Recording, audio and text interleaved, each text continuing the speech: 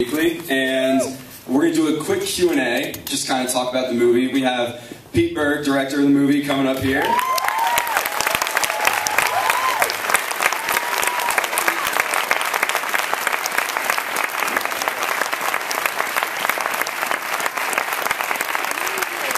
And we're also joined by Sarah Aubrey, who is the producer of the film and Pete's producing partner.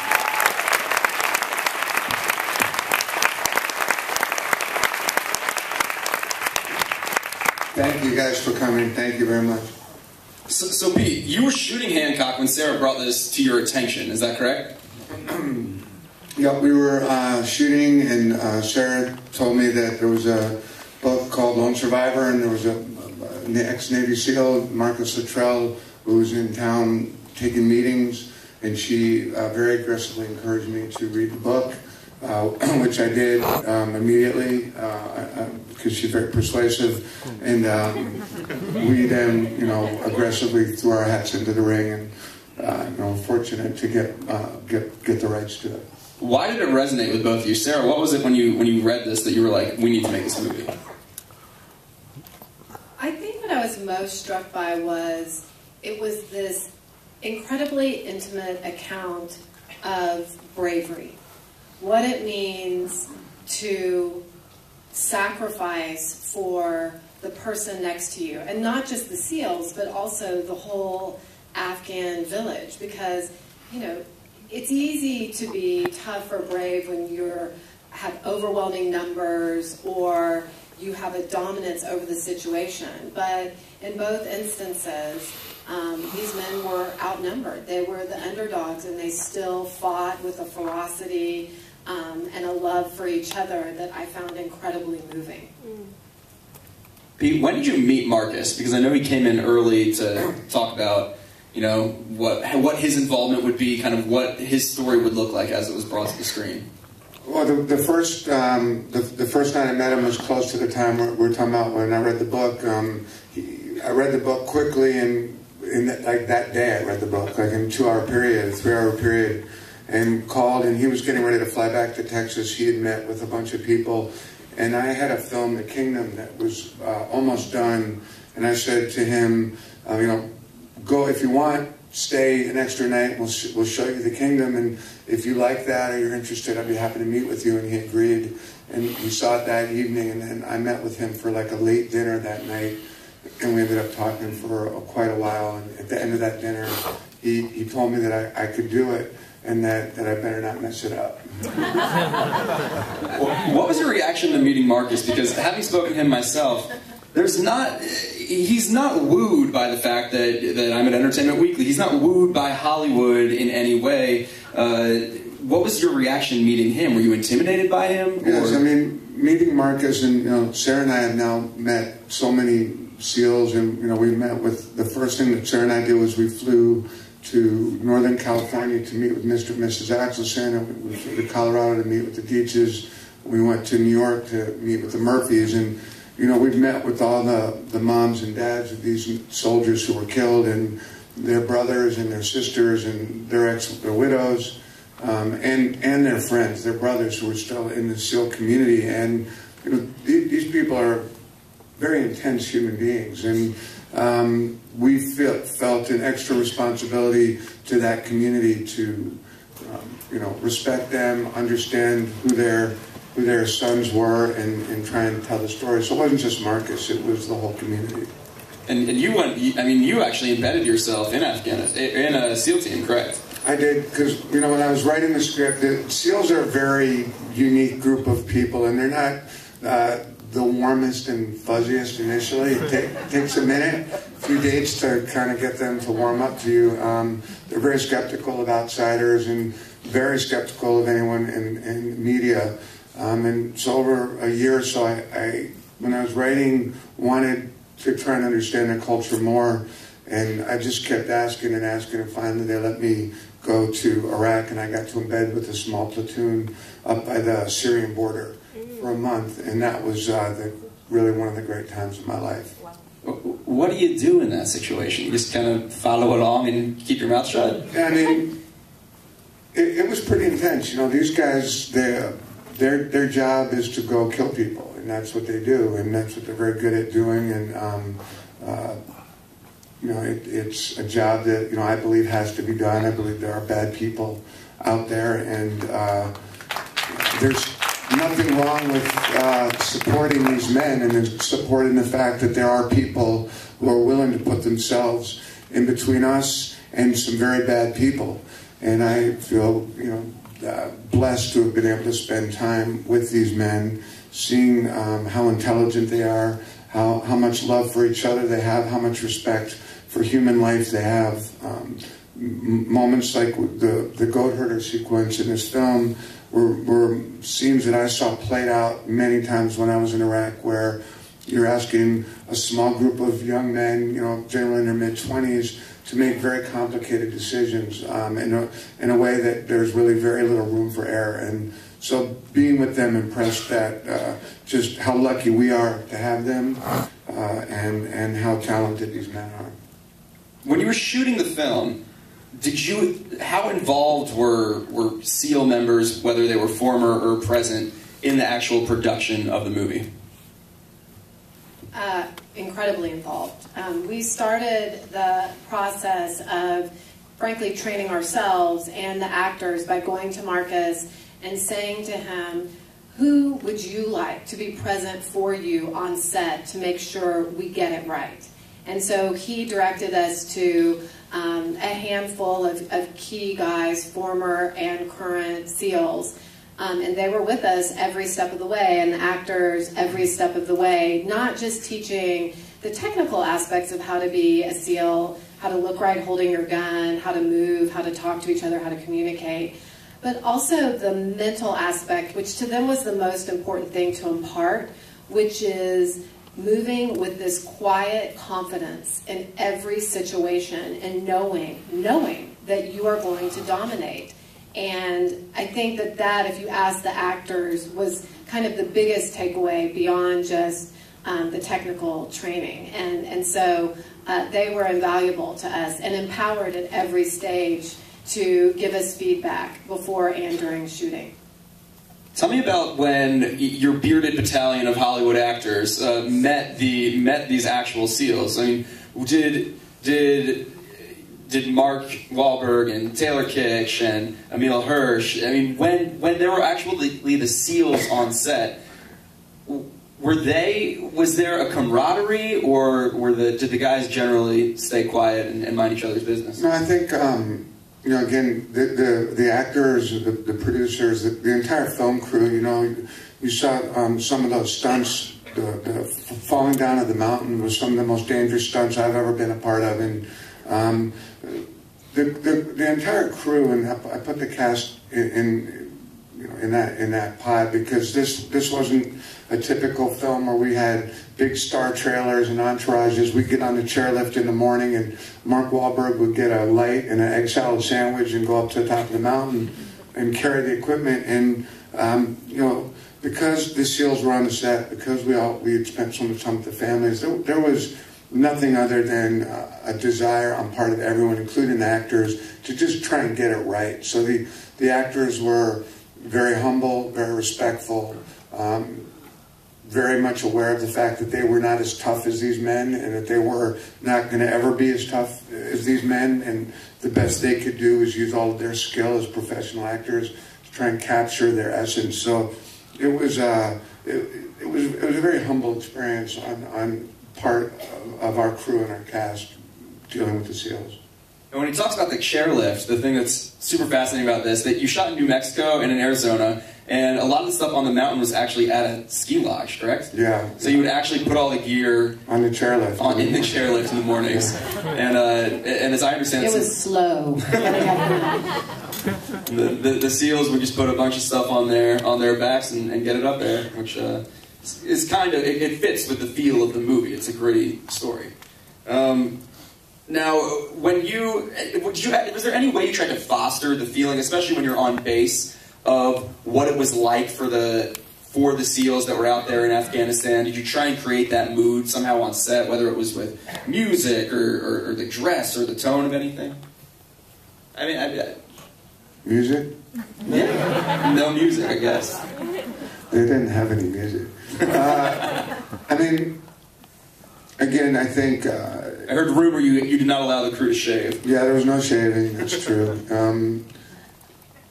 It's hard to explain. If you guys, I'm sure some of you have been on film sets. This was a very different experience. It was a no-frill shoot, and you know, I think one of the things that we've learned, and as a result of the proximity we've had to this culture, you know, we can tend to get pretty soft as a culture, I think, and we can probably all learn to push ourselves a little bit harder.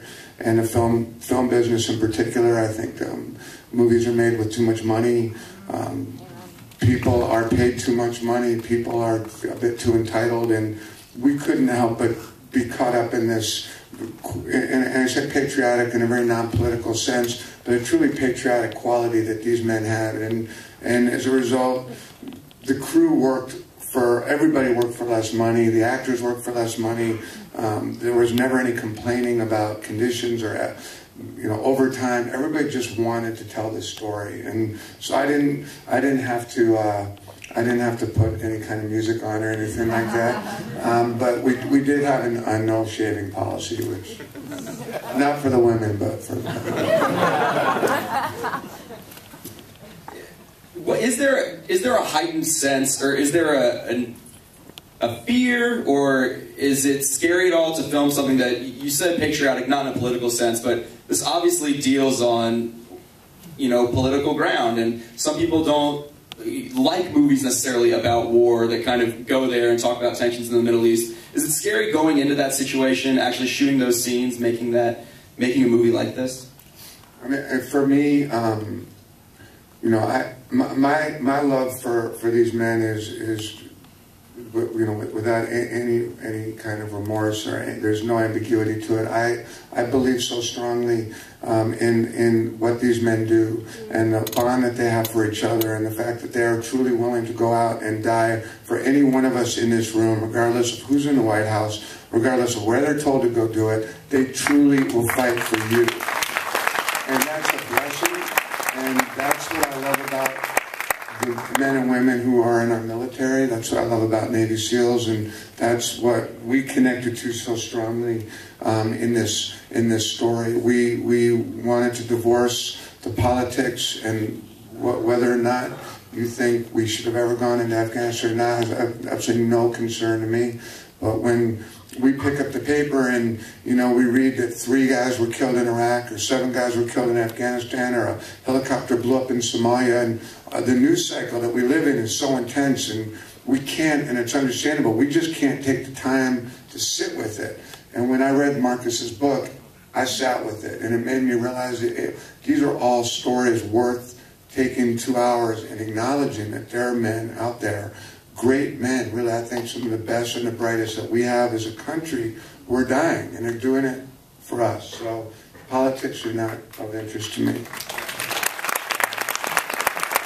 One of my favorite stories that has come out of reporting on this movie was Mark Wahlberg actually told me that when you were filming some of the sequences in the Afghanistan village, there was just a big football game going on in between takes with some of the guys that were playing the guys in the Taliban, and some of the SEALs as well, which I thought was a cool image, I guess, in the vein of it not being an overt political statement in any way. I think, take me inside some of the viewing, some of the screenings with the families that have been able to see this movie. What's their response to it? Well, I mean, I think, to speak for Pete, because we shared this experience together, and it was one of the most memorable experiences, I think, of our lives, and one of the most nerve-wracking was showing this completed film to the families of the men that lost their lives in Operation Red Wings. And I think we had trepidation because of the intensity, obviously, of the movie that you just saw, and we thought that that would bring up a lot of emotion.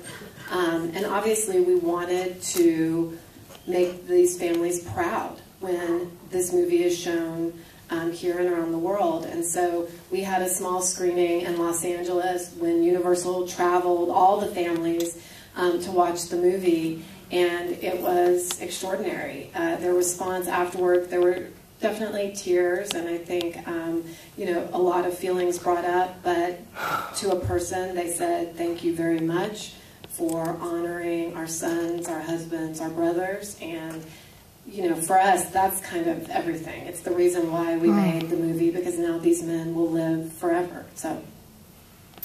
And do they want to see it again ever? Is the feeling, is it hard for them to watch, or is it nice for them to watch in any way? They do want to see it again. We had a kind of a wild experience. The helicopter that blew up, the flight crew, there were 6 guys on that helicopter who were not Navy SEALs. Those guys are part of an air wing called the 160, and they're called Night Stalkers. That's what they go by. And if anyone's in the military, you may have heard of them. They're kind of the Navy SEALs of pilots, and they're the ones who fly the most dangerous missions. So for things like the Bin Laden hit, you know, that the SEAL Team 6 uses, these guys are just fearless pilots, and they're remarkable with helicopters. And they were kind of the unsung heroes of the book. Marcus, you know, didn't focus on that story, which was its own incredible story. And after we'd shown the family to the SEALs, showed the movie in the East Coast to the families of the Night Stalkers, and they hadn't really received as much attention. And we showed it to them, and there were about 70 of them in the theater. And when the lights came up, it was at like a regular AMC theater that we'd rented out of theater. And the lights came up, and the family was very emotional, and they went to this guy who works with us, Braden, who was there, and they thanked him, and they were crying. And it was 11 o'clock at night, and they all had a long talk, and by midnight they were all kind of walking out, and Braden said goodbye to them, and one of them, the dads, came up and said, would it be possible for us to see the film again? And Braden was like, sure, we can set that up. When do you want to do it? He said, right now. and they watched it again, and I think it started at 1, and they watched it back to back, and that was pretty intense for us to hear that. Yeah. Now, when did Mark Wahlberg come along the project? Was he someone that you sought out, or did he seek you out and to be in this? I think I sought him out. I sent him the book. Mark's been a good friend for a long time, and you know, there's a slight height difference. 6'5" and 5'8". A little bit, and the accent, you know, Boston versus Texas. But I always said that if you know Mark's a pretty tough guy, and he's very physically competent and a solid, strong guy. But if you know him, he's an incredibly sweet, loving person. He's a very sweet spirit. And Luttrell, despite his 6'7" frame, once you get to know him, which takes a bit, he's an incredibly loyal and loving guy. And I felt like Mark Wahlberg had the right stuff to play that role. Marcus told me that Mark gave him a call when he was going to be playing the part, and the conversation basically went, hey buddy, we doing this? And that was the extent of that. That was pretty much Mark asking for his favor to play the part, which they're both kind of no-nonsense guys, so it works out. Let's also talk about Taylor Kitsch. You started with him with Friday Night Lights, which is amazing and everyone loves. And we Battleship. We have this. How long into the future will you be working with Taylor Kitsch?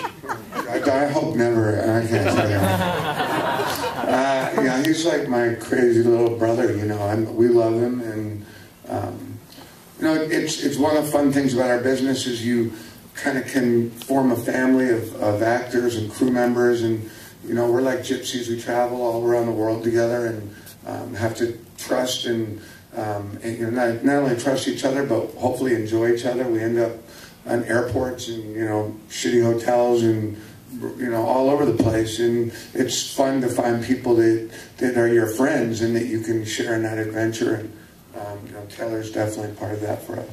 Someone that everyone I've spoken to around this movie has talked about with complete fondness is Ben Foster. They wanted, Marcus said he had him in mind to play Axelson before the movie had even started. Mark, I know, fought hard to have him be in the production. What's he like on set to work with? Is he and I guess I don't really know the tone of the set, how much joking there can be out there. My film sets tend to have a lot of improvisation, and there's a looseness to them, and you know, whatever your style of acting, that we'll figure out a way to accommodate that.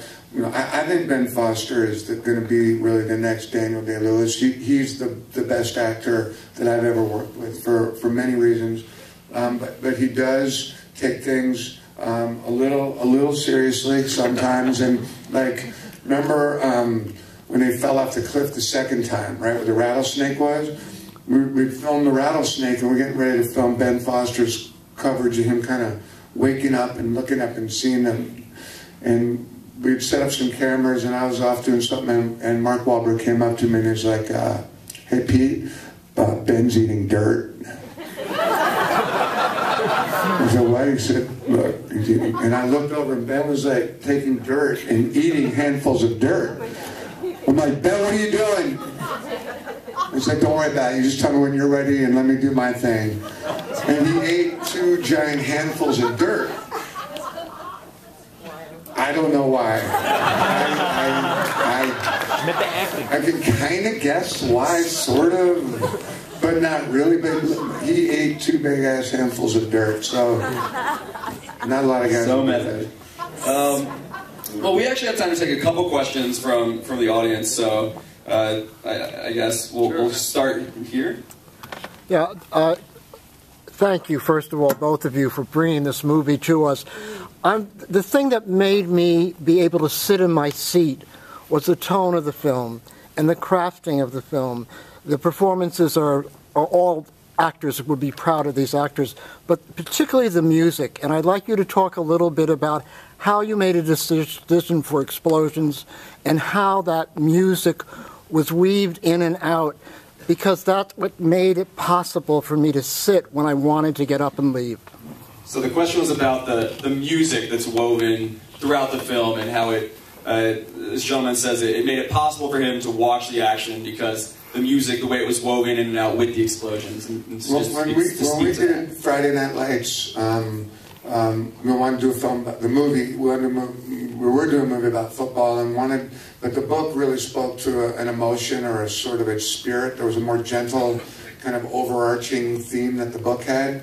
And when we were thinking about music for Friday Night Lights, we found this band in Texas called Explosions in the Sky. It's just an extremely emotional band. 3 guitar players and a drummer, and very, very talented, very emotional band. And we talked to them early on, years ago, about trying to find a similar approach to a combat film. And, you know, we talked to that band about, you know, could they reinvent their sound so it didn't sound like Friday Night Lights, but they've got a very unique ability. They call it tragic and triumphant at the same time. And, you know, it's not overly aggro and overly macho, and it's not celebratory in the sense of, you know, celebrating murder or death or violence, but, you know, very emotional, and they were critical, you know, and they were like the first people we hired.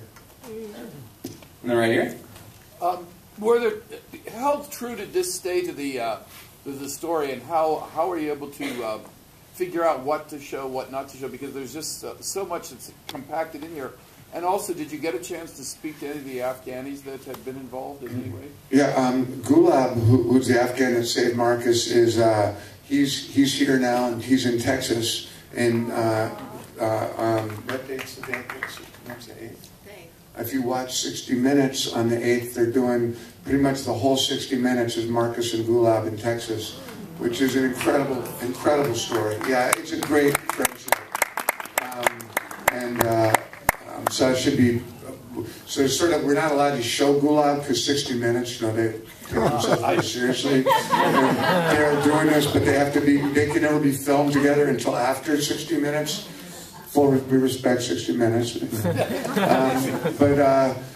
story is very true. In the book, Marcus was, the movie stayed very true to the book. Marcus was in that village for 5 days for real instead of 2. We condensed that. But you know, if you talk to Marcus or anybody in the military who is involved in after-action reports, and that the movie is very accurate. And maybe one more, and we'll go right here. What was your thinking in deciding not to translate a lot of the, I guess, Afghani, particularly the goats herd scene? You know, in the book, he asked why we didn't translate all of it.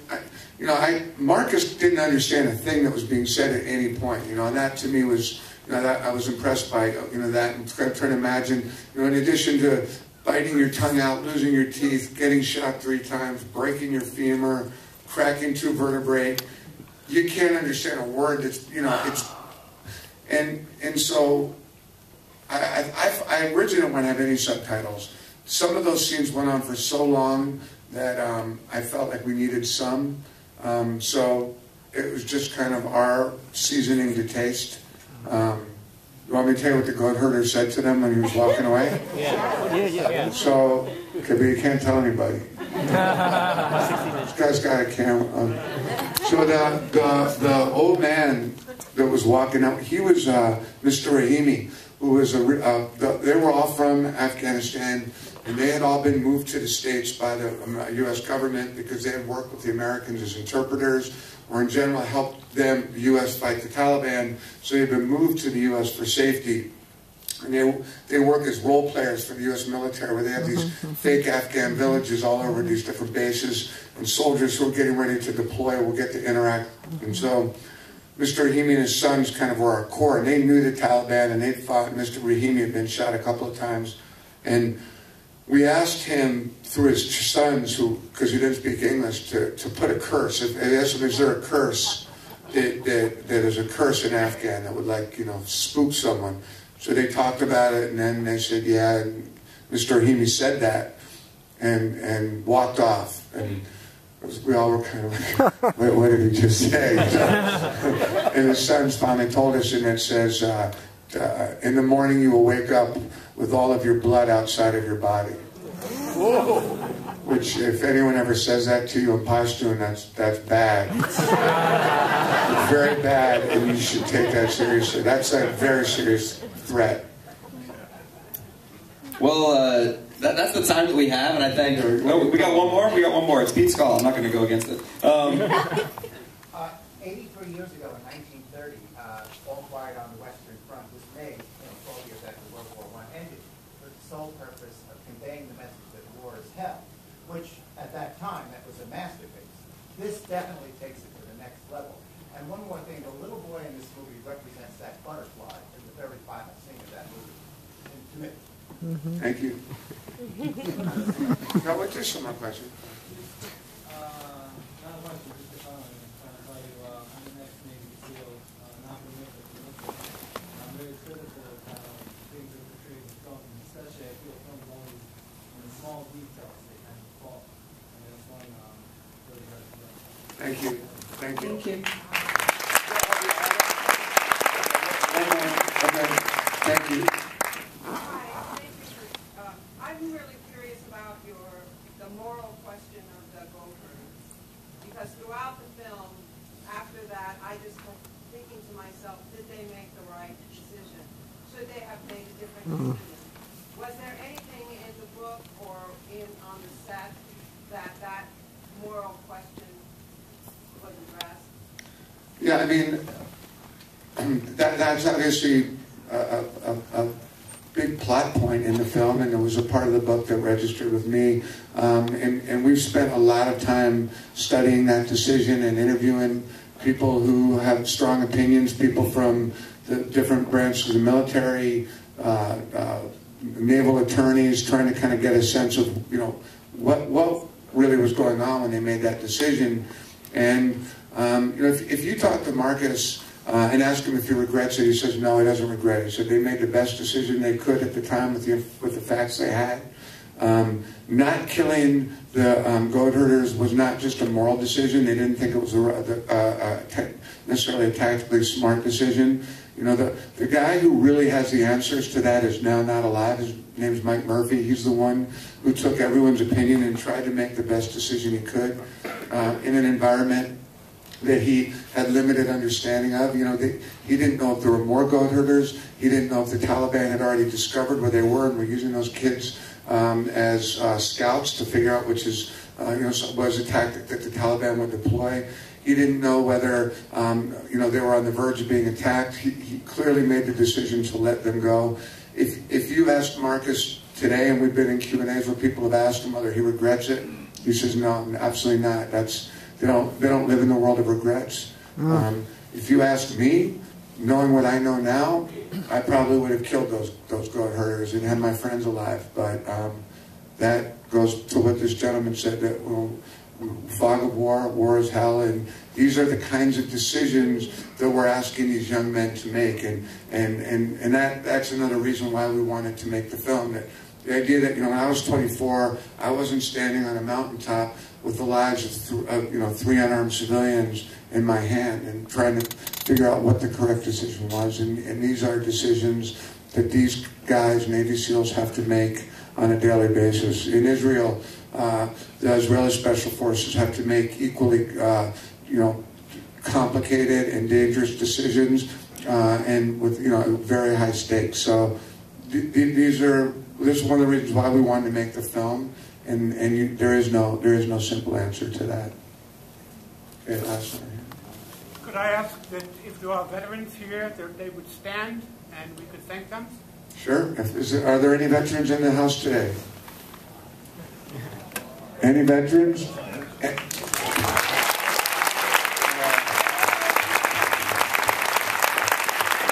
a good one. Thank you. Thank you for coming.